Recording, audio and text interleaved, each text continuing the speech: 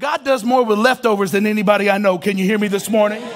You need to know that at the core of your theology that God is a giver. Every breath that you have is a gift. Every time your heart beats, it's a gift. Every word out of your mouth is a gift. Every day that you have is a gift. Every season that you made it through, that you wasn't supposed to make it through, it's a gift. You know the cancer should have killed you. You know the accident should have took you out, but there's purpose on your life. Somebody say purpose.